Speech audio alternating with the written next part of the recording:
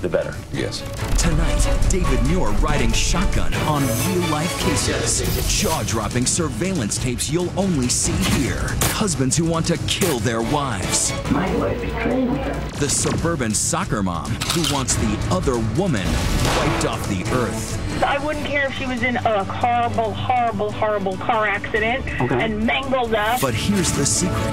The hitmen they're hiring are really undercover federal agents. So as you sit down with 2020, how many of you are in disguise? Tonight, 2020 on the inside. The elaborate plots, the makeup, the fake murders in the woods.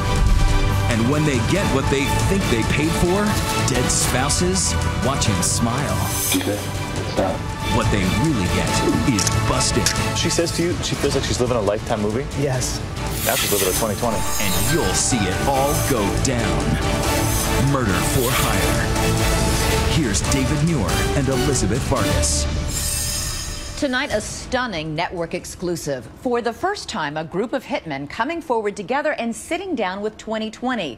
And they have a giant secret to reveal. These hitmen are actually undercover federal agents. And who's hiring them? Tonight, exclusive surveillance video from the suburban soccer mom with specific instructions to another case, the husband with a jaw-dropping plot of his own. But what no one knows is that cameras are rolling, and all of you at home are about to see it all unravel. In every corner of America right now, people with criminal minds and black hearts are plotting, looking for someone to do their dirty work. A scorned lover, husbands who want their wives dead, women who want their husbands taken out, even children plotting against their own parents. She tried to hire a hitman to kill her father. Tonight, we go inside the secretive and very real world of murder for hire. Just listen to this wife. What do you want done? I want him more than hurt. I don't understand. You want him dead. Then there's this Massachusetts husband who wants it done, and quickly. I'm not playing any kind of games here. All I want is mission accomplished. We take care of business and we go our separate ways. And the Michigan wife who wants her husband gone, doesn't care how ugly it gets, as long as it's not in the house. Because it would be messy in the house. All of them ordering a hit, like most of us ordered dinner tonight. In fact, listen to this number. In just the last month alone, more than 30 cases of murder for hire making national headlines, one a day. And those are just the cases we hear about. And then there's Guillermo Vasco, the young husband who married a pretty doctor from Massachusetts. And what you're watching is the surveillance video of him about to hire a hitman to kill his wife. My wife betrayed me. I'm going to make it look like she disappeared. He wants her killed and buried 10 feet under. How soon did he want her dead? As soon as possible. Do you want it to be painful or you want it done quick for her? It's your money. Yeah, okay. Ken is the hitman hired by Guillermo. And tonight, he's not the only one coming forward. A group of his comrades, all men hired to kill, boarding planes, getting into their cars, and on their way to sit down exclusively with 2020. But these men all have a secret.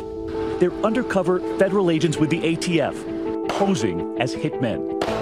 They meet us at ATF headquarters in Washington, D.C., where we have makeup artists waiting. Have you ever had your makeup done before? Just this morning. That's okay. We fix it. They sit down to have their appearances completely changed. I'm filming a film that's happening now. Oh, there's nothing feminine about the brows I'm about to give you.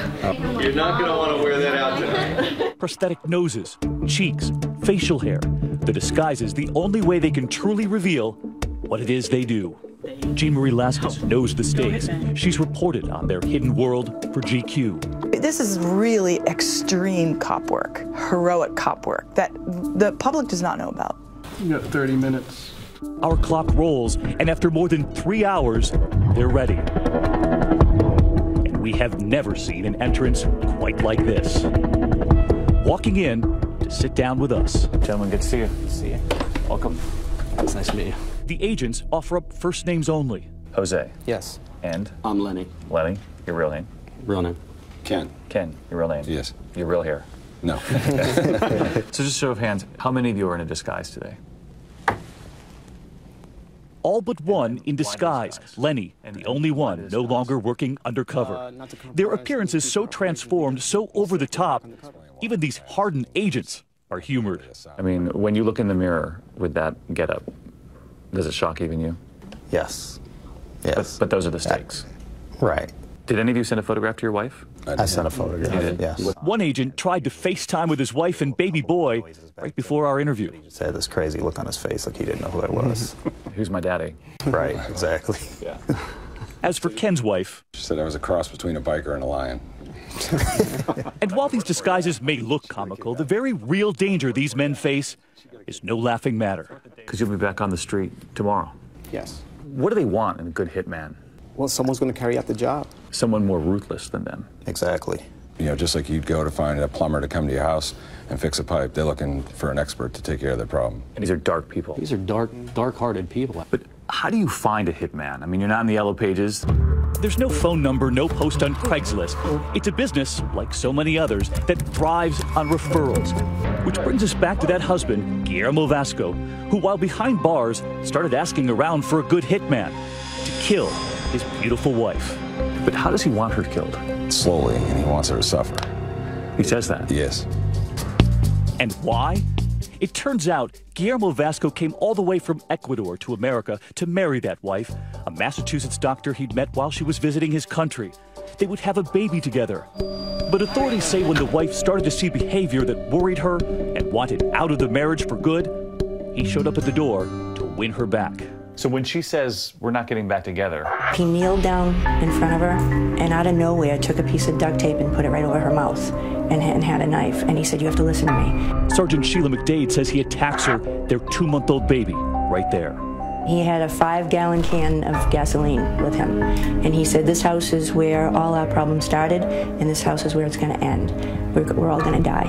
We're going to go to heaven today. She wasn't supposed to get out of there alive. They were going to die that day. But she breaks free and escapes with her baby. Guillermo is arrested. Now sitting in prison a year after that arrest, and he is still working to kill her. She thought it was behind her, though, didn't she? Yeah, she thought that he's going to be put away for a long period of time. It's over, and here it is. You know, she can't escape it. You know, this guy's behind bars, and he's still trying to come at her. But when asking around for a good hitman, Guillermo makes a critical mistake, asking another inmate who turns out to be a snitch, tipping off authorities with the ATF. How do you get wind that he wants to hire this hitman? I had a confidential informant in the jail. Someone provided reliable information in the past for us. Initially, he wanted both the wife and the infant daughter killed. We developed a plan that we're going to have an undercover special agent pose as a hitman and go into the jail and meet with Vasco one-on-one, face-to-face. And that hitman is Ken, wearing a hidden camera sitting right across the table from Guillermo, as that husband pulls out a letter he'd written using a special code in case it ended up in the wrong hands. He talks about his wife as a dog and the infant as a puppy. So he's talking about his family as a couple of dogs. Yes, exactly. And he says the old dog is too old, won't be able to make the trip. Our friends and their dog, Nikki, we take this trip down there. Nikki is very old and she's sick. She wants to buy this trip. No, this is my wife. Okay. Right. So we need to put her to sleep. And that's code for? Kill my wife. Kill my wife. Yeah. And incredibly listen as he offers instructions right down to how he wants her buried. We can bury her out of Massachusetts. Will be just perfect. Yeah, you know, it'll probably go north. Yeah. Because Maine, not many people up there. Lots of woods. Just make sure that be more than 10 feet down. So she doesn't show up again. And do not forget the cement. As long as I make her go away and she's not going to show up again. Do you really want her in cement? Yes. To keep her down? Yeah. When somebody hires a hitman, they're looking for someone who's going to encourage the job, go along with it. Yes. If they say, you know, I want them, you know, the throat slit and buried over here, you get that conversation, you may throw out another idea, like, well, what do you think about this? You know, I'm a hitman, I have to have ideas. What do you think about putting her in the water, though? In the water, they disappear. You load her into those drums, you know, weight them down, get them down, they get eaten. There's not much left. I think I like that idea, really. Done. She'll be killed in the woods, stuffed into an old drum, and dumped at sea. Watch as the husband goes over pictures of the wife's house, where she's now raising their baby. And Then he pulls out his own hand-drawn floor plan to help the hitman. And now, the money. What does he offer you? He offers me a rare coin collection that he said was worth thousands of dollars. And this whole thing's being recorded? Yes. Outside those prison walls, Agent Matt O'Shaughnessy hears the plot, the payment, but it turns out he wants more. So you're about to take this much further? Yes. You won't believe who they're about to enlist for help. You approach his wife. To put her husband away for good. She wanted to nail her husband? She did. What they're about to do with that wife in the middle of the woods. You have got to see this when we come back.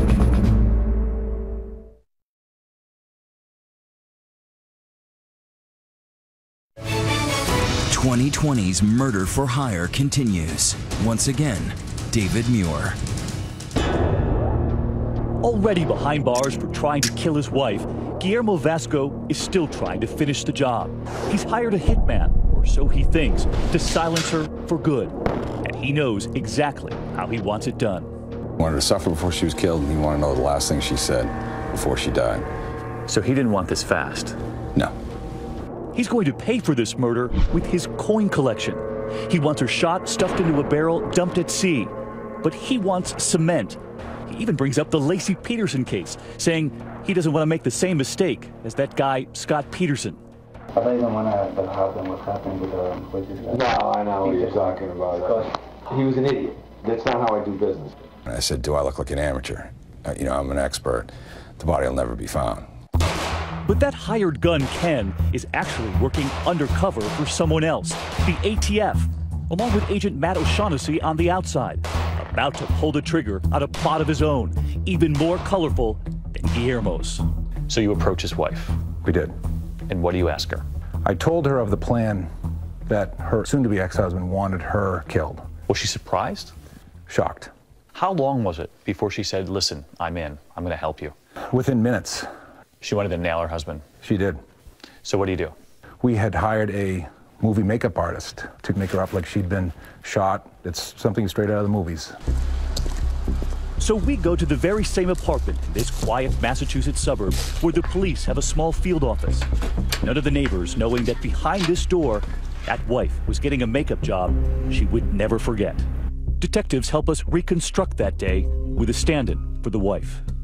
So as she's sitting in this chair, the makeup artist is crafting a bullet wound in her forehead? Yes. And what is her demeanor? Very quiet, you know, just kind of going along with everything. She knew what she was doing? She did know what she was doing, yes. She had to do it. She really had no choice.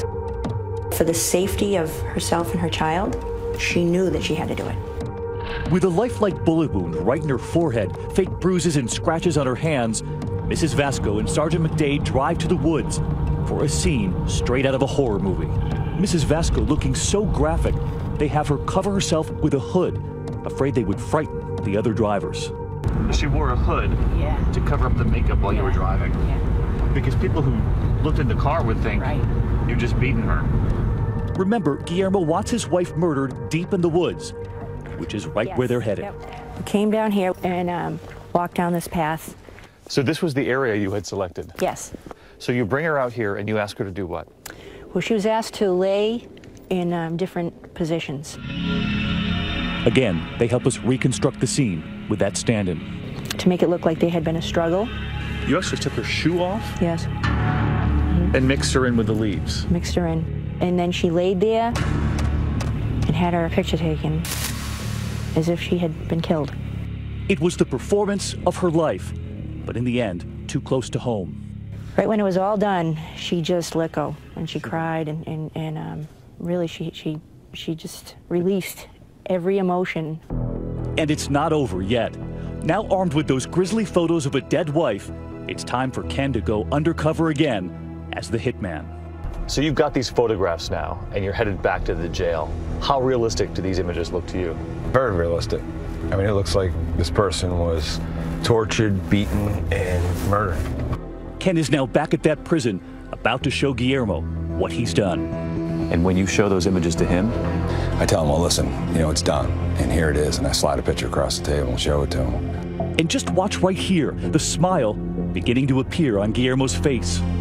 this sick grin comes across his face. No remorse, no nothing. It was just pure evil. It really was. It was joy and evil in his face at the satisfaction of knowing that she was dead. What did he say? He wanted to know that I let her know that this was for Guillermo. He wanted you to say that? Yes. This is for Guillermo? Yes. And I told him that's exactly what I did. And take a closer look right here as that husband casually looks at the photos of his dead wife. At one point, we hear him ask about the hole in her head. The 22 hole. Okay. How do you like to work? Speechless. He wanted to know if that was a bullet wound. Yes. We nodded in approval. That you'd shot her in the head. Yes. Okay, so this is a good day for you. Yeah. Friend. Well, Everything's moving forward. Thank you. I made sure she realized it was from you. Thank you. I appreciate it. And you guys right now, my friendship. He said, you give him undying respect and loyalty for what you had done. So there was no question he was pleased? No question whatsoever. He thought his plan was carried out? Yes. Armed with everything they need, the undercover team about to return to that prison with their own surprise for Guillermo. Oh, good seeing you, man. At first, telling him his wife has disappeared. He denied any knowledge of where she could be. Was he concerned at all that his wife was missing? No. He didn't show any emotion towards it. He kept saying he didn't do it, he didn't know what they were talking about, and so they decided to bring me in. And when you walked into that room with your badge hanging around your neck? You could just see his shoulders slump, his head kind of dropped down, he was shaking his head, tears started coming out, and he knew he had been had. Where were the tears for his wife? There were no tears for his wife. Those tears were for him. He realized he was going to jail for a long time. Good work. And as for the wife, who had long ago washed that gruesome makeup off her face, she was finally ridding herself of the husband who had hoped that bullet hole was real. She saw the video. I mean, she saw it. You know. She saw her husband. Yes. Look at those photos and smile. She did. Still a doctor, still raising that daughter. I can't say it enough. She really, I mean, she's a hero, and she's just an amazing woman. Very, very strong. She figured out a way out. She did.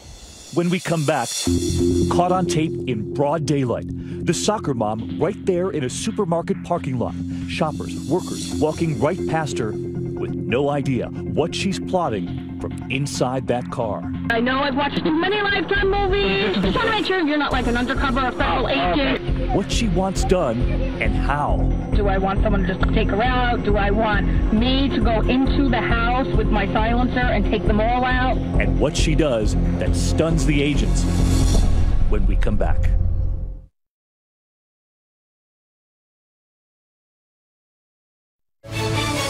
Murder for Hire returns with David Muir.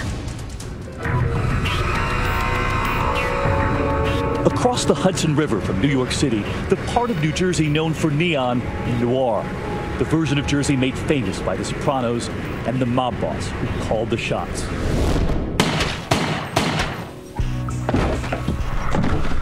But the plot we're tracking tonight is about to play out in broad daylight with a much different boss calling the shots.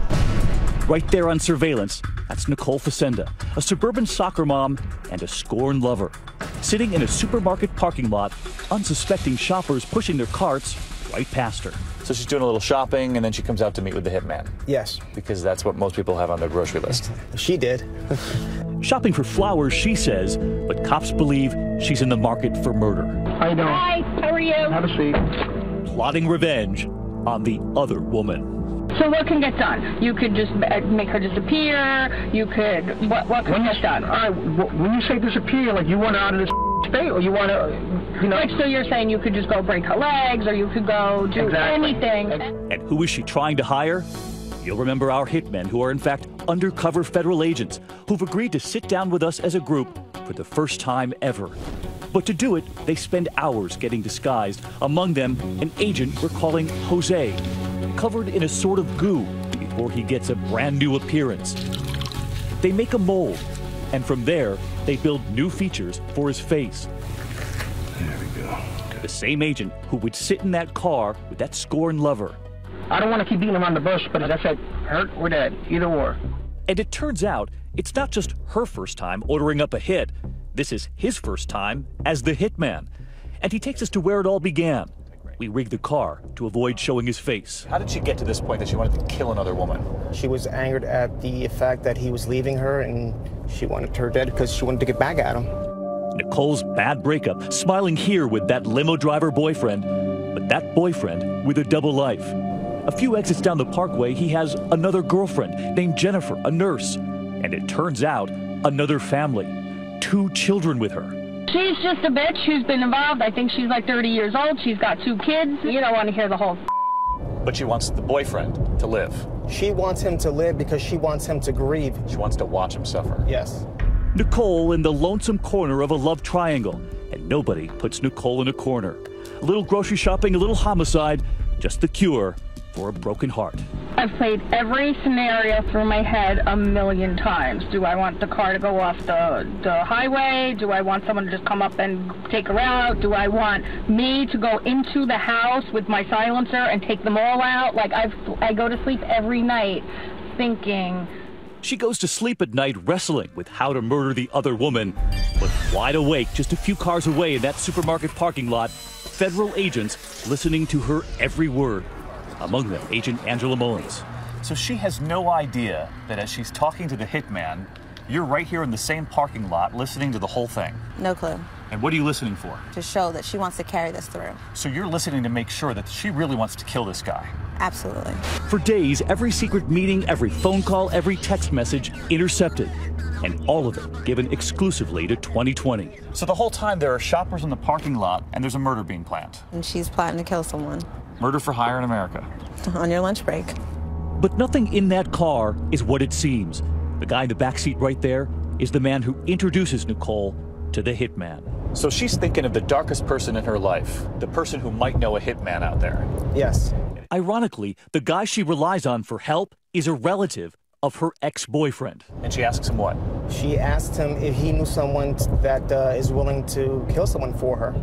He knows right where to find her a hitman, because what she doesn't know is that he's long been an undercover informant for the feds. You just tell him the scenario, and he'll get it done. No que sera. What's going through your mind when the person across from you wants someone killed? You just wanted to yell at her, like, what's wrong with you? You have to sit there with your poker face and, okay, this is what you want done, this is what I'm going to do. Suddenly, the first test for that first-time hitman. She thinks he looks more like a cop than a killer. She told me I didn't look like a hitman. So my question to her was, what's a hitman look like? You look like one today. Yeah, today too. Nicole appearing very nervous, leaning far away from Jose. Only her hand in view at this point, and Jose tries to reassure her. Okay, I think you had a problem with somebody, and I'm here to take care of your problem. But what is it you want me to do with your problem? Okay, I don't know, fix my problem, I guess. How do I fix your problem? You tell me what you want me to do, and I can see to it that it gets taken care of. But how is it going to get taken care of? How do you want it to get? That's why I'm here. And watch right here as Jose is about to be interrupted, soon looking down at his phone. She's going to do something to you, so you want to do something to her in return? He's reading a text, and it's actually help from those agents listening from a nearby car, now coaching him. But listen to how he explains it to that suburban soccer mom, saying it's just his friends texting. Ask him to go for beer. And we listen in as Jose goes down his mental checklist, right here offering the standard hitman disclaimer, her out. You got to be serious about, you know what I mean? Because once it's done, there's no turning back. You understand that? And while Nicole may be new to this life of crime, she's a quick study, because as it turns out, she has seen a lot of TV. I just want to make sure you're not like an undercover special agent and like all of a sudden cars are all over. If I get arrested, I'll lose my job. And just listen to what she says next, fearing she's a star in the making. And I know I've watched one too many Lifetimes. I'm in a horrible I've watched too many Lifetime movies. This is about TV now? So she says to you, she feels like she's living a Lifetime movie? Yes. Now she's living a 2020. Yeah. Are you worried at that point this thing could go down the tubes because she is so suspicious? She's looking around, looking for cameras, and at first, that is a little bit unsettling. And Nicole is not only suspicious, in that supermarket parking lot, she demands a price check. And so, do you have like a price list? If you want it there, it's going to be 5 up front, 5 at the end once it's completed. That's it? 10? Yeah, you need 10. She thought my price was too low. She thought you were a cheap hitman. Yes, she actually did. She raised the money. It's funny. You guys got to talk about your rates. I know, really. Watch as Nicole leaves the car with a smile on her face, laughing after the deal she got at the supermarket. When we come back, you'll hear from the soccer mom now describing exactly what she wants done, stunning even the agents. I want to go piss on her grave. I want to go to her funeral and spit in the gas jet. And then the most critical moment of all, and suddenly she's missing. And you're waiting, and she's not here. Agents fearing, has she done something on her own? What happens? When we come back.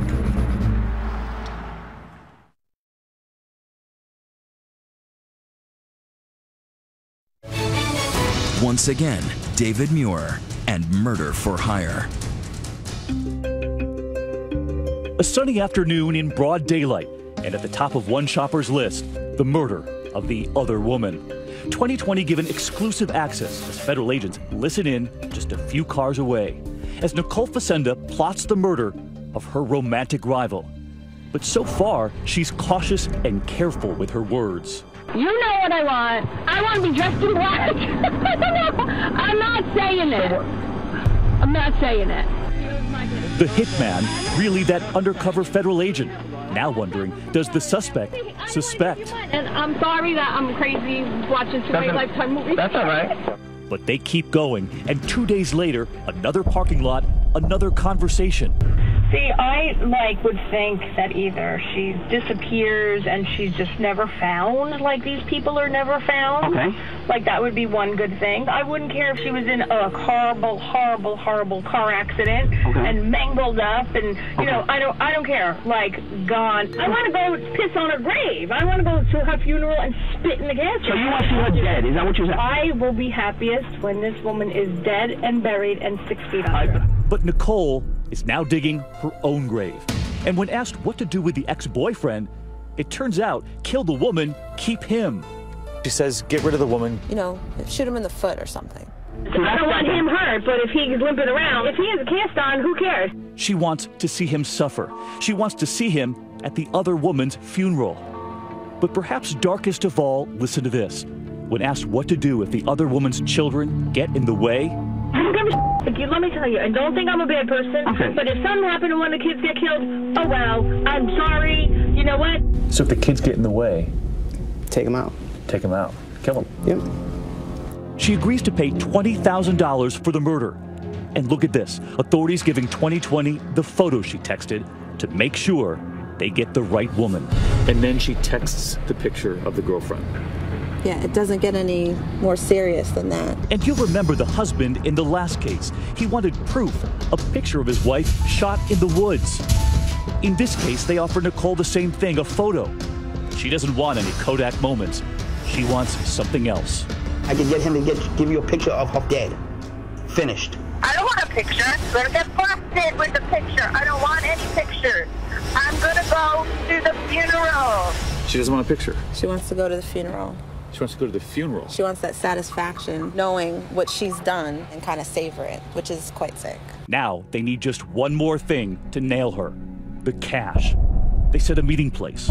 You're right here at the Olive Garden. People are having dinner, like most people would at the Olive Garden, and you're waiting for her to show up with the cash. Right. And you're waiting, and she's not here. Exactly. And no sign of her. No sign of her. Suddenly stood up by their dinner date. Concerns racing through their heads. Has she changed her mind? Does she now want out of that Lifetime movie? Or worse, has she taken action on her own? They finally get her on the phone. Hey, where are you? And where had she been? Her son's soccer game. So you get her on the phone? Get her on the phone. And where is she? She's over at the Exxon. Over here. They learn she's now just a few hundred feet away. Okay, he's moving. He's going to go now. The agents scrambled their wires, their cameras out of position. Listen, he's going to have to walk over to the Exxon station. But the informant, the bag man, gets to the gas station to fill her up. She hands her the envelope. And what's inside? Her down payment, cash. How much cash? She did $2,000. So basically, it's a down payment on murder. It's a down payment on murder. You got her. Yep. 8:36 p.m.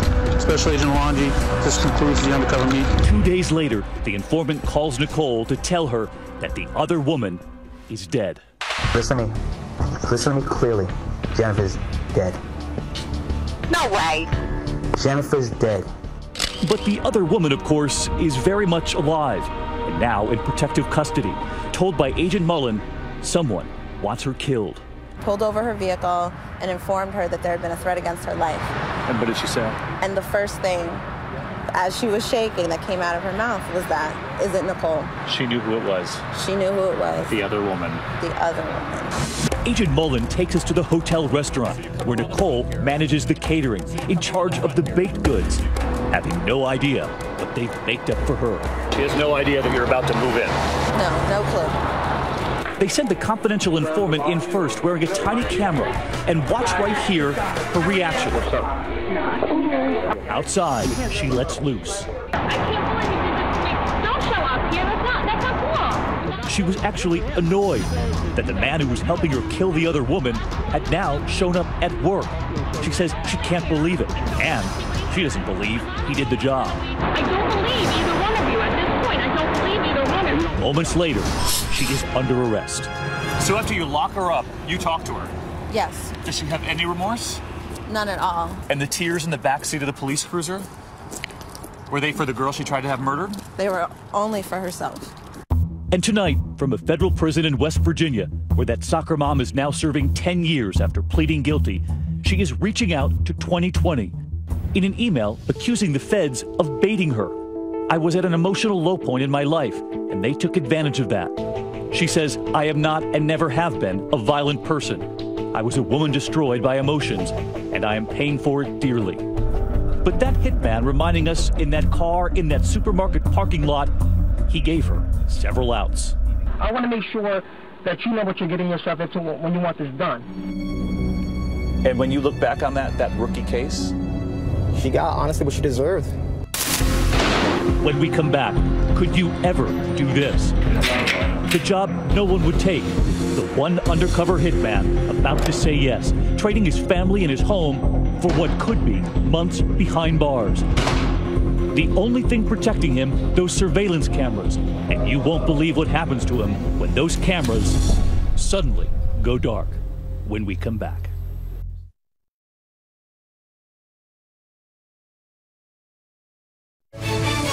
2020's murder for hire continues. Once again, David Muir. Ask any of these hitmen, these undercover agents, and they'll tell you by the time it gets to this, you want him dead. Time is running out. In many cases, the clock is ticking. The clock is definitely ticking.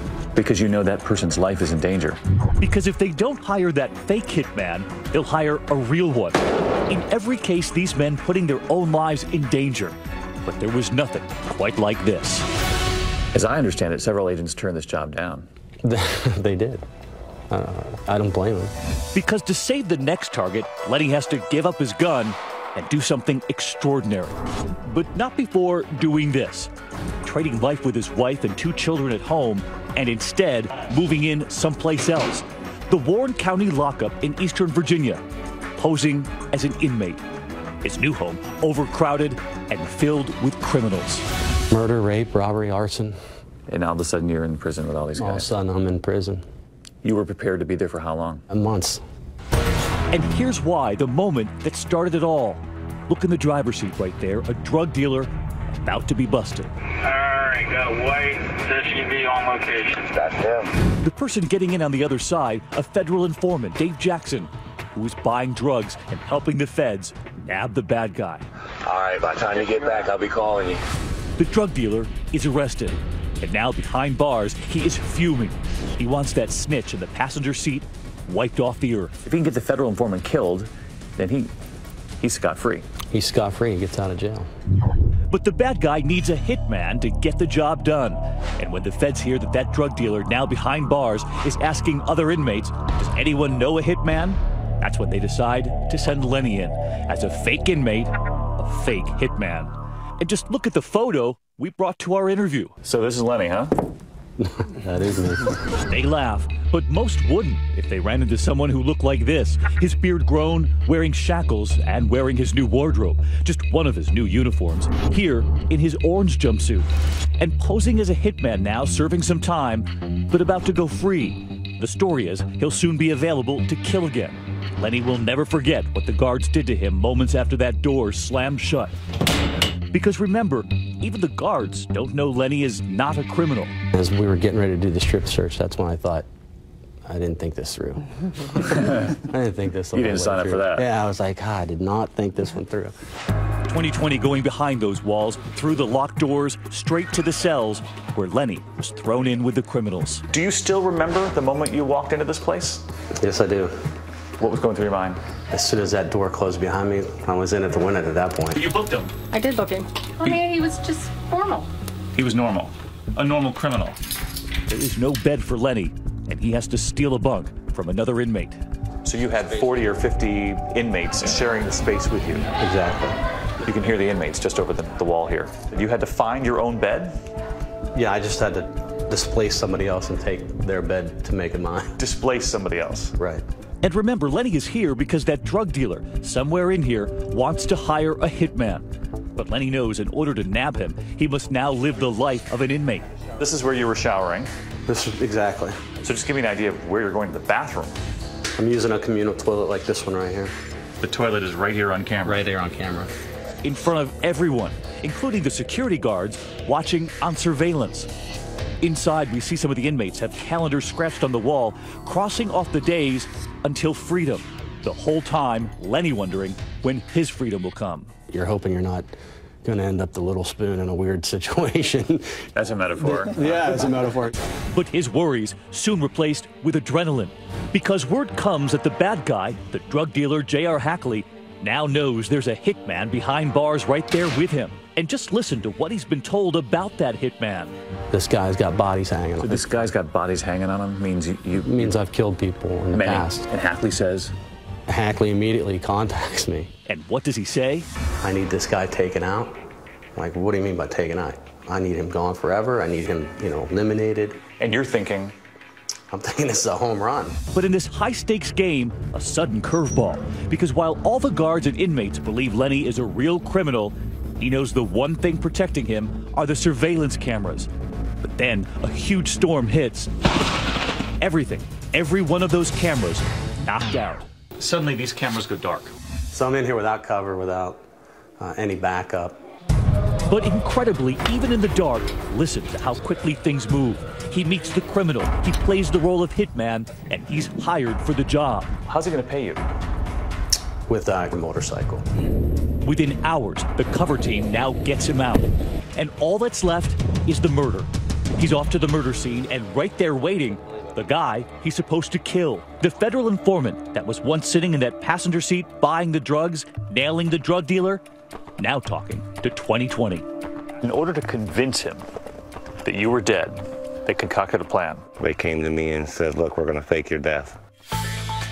But even before federal agents can give him the script, direct the scene, he turns out to be quite an actor. I said, I got this. He tells them what a drive-by shooting should look like. I was laying down something like this. And this is the photo they took, proving the hitman had done his job. That snitch snuffed out. And look at this. As proof that they killed him, they take that photo and insert it, putting it onto the front page of a real newspaper, giving it a headline, "Unidentified man found shot to death."